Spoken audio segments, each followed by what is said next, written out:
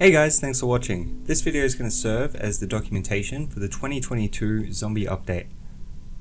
In this video, I'm going to be going over how to set up the zombie randomization on new character controllers, AI, blueprints, whatever, and also on how to set up the morph pose animations as well.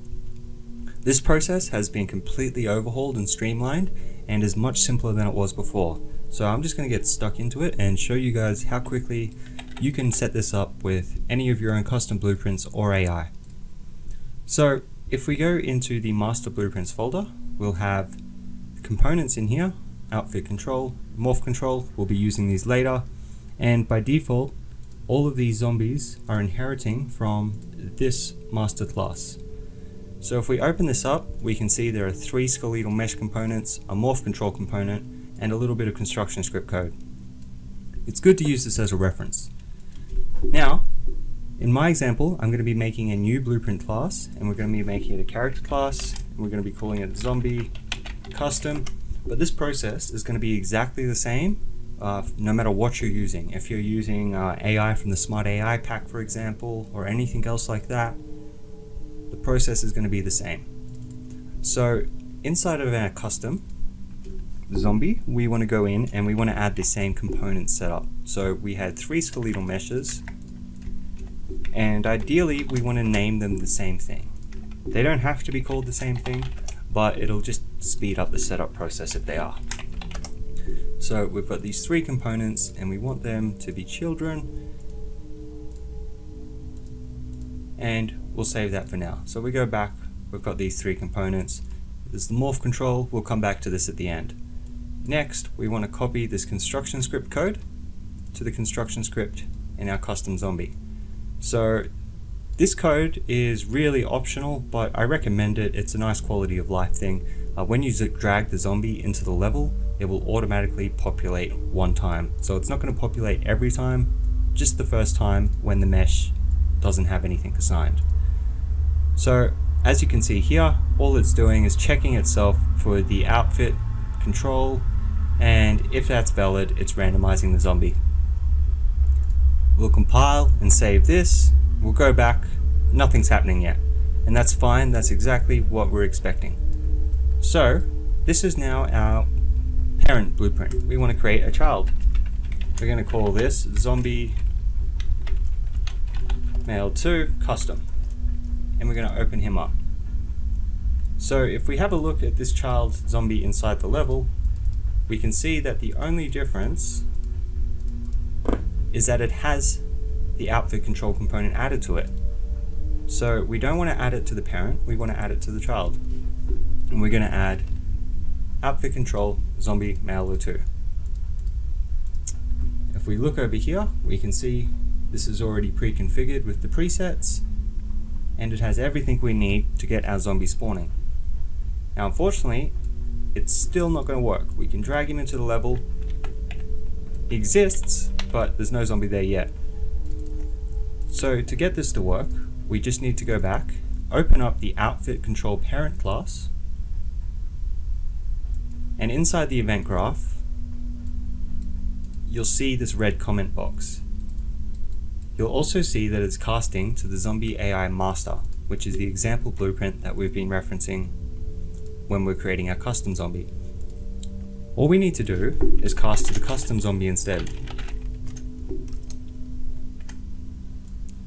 We can get rid of these, reconnect them up, pop him over here, and now there's 4 components coming off there and 1 from here. So we just want to copy this here. So this is setting just a reference to the parent. So we want to promote this to a variable, and we want to call this, we're just going to call it the same thing. So we can delete this, pop him there, and then reconnect that back up. Now this is only referenced in one other place, so we can come over here and fix that as well. And that's right here. Next, we want to get these 4 connections as well. So if we come over, we can see that all this one is doing is referencing the mesh and the other skeletal mesh components. So we can hook these up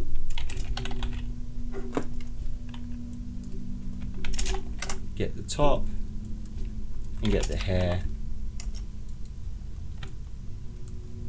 Drag these connections over.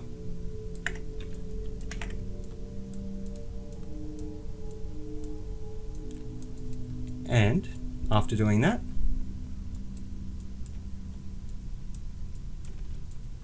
we have now successfully modified the cast. And this is going to work for all of the child blueprints that we make from here on out. So we don't need to do this again. This is going to work for the first female, the second female, and the 2 other males as well. So it's much faster. You're not setting up each zombie. This is it now, really. So the only other thing we need to change here as well is there is an editor event for the randomize all zombies, and we want to make sure that instead of referencing the AI master, that it's referencing the custom zombie that we've just set up. And we don't need to reference the child, we want to reference the parent class here.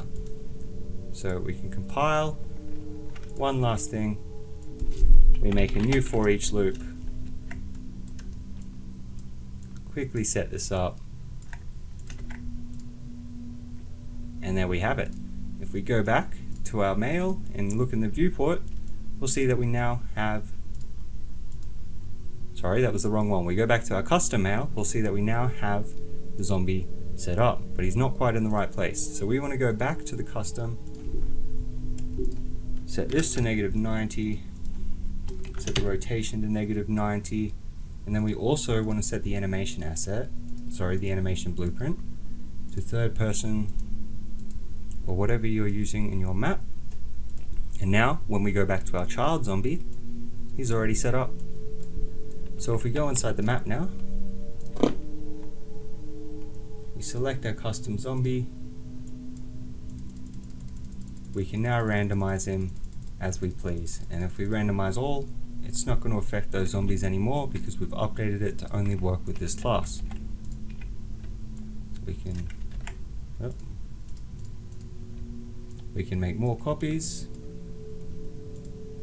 and right away we can randomize all of these guys as well. So that's all it takes to set up the randomization. But the really cool thing now is we've got this custom zombie. Say we want to make the female, and this is going to be the exact same way you'll be doing it when you're working with any of the other character assets. This is going to be the best practice. Oh geez. We'll call this female O2. I stuffed the name up because I'm talking, but that's okay. So all we need to do in this one is reference the female. Hit compile, we have already got our female. So now we drag the female in. Wrong one. Now we drag the female in, and we can randomize her. And when we hit randomize all, because she's inherited from the same parent class, she's also going to be randomized. And the great thing here now is if you have any custom code that you want to only apply to the female or only apply to the male, you can now go in here and extend it. And it's completely non-destructive, very easy to modify, much easier to work with. So the final step now is getting the morph control animations to work. So there's this morph control component here, and if we go in here we can see at the start it's checking the AI master to see if it's alive. And if it is, it's allowing the facial animations to play. So we want to go back to our custom zombie and we want to give it a boolean, and we just call it alive. You can have any sort of check or logic check that you want here, but it's just something in place so when the zombie dies the face stops moving. We want to add that boolean in, and then we want to update this cast. So instead of casting to the example blueprint, we want to cast to the custom zombie. We can simply drag that across, drag this one across, and then we want to get the boolean that we just created, get rid of that one, and then last but not least we want to reference and replace that. So now when we go back to our parent zombie class, we just need to add in the morph control component. And in here you can see that there's a few different settings: eye speed, mouth speed, enable, disable. Make sure that we set alive to true. Hit compile. And now when we go inside of our level, I'll delete the nav mesh so we can see. When we simulate, the faces will be animated.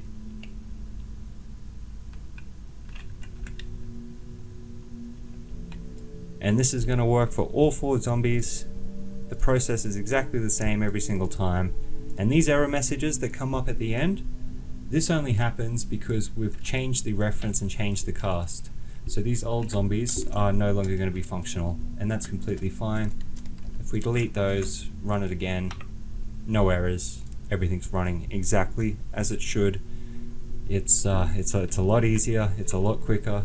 The video is probably about the same length if I'm honest, but it's much easier to get it right.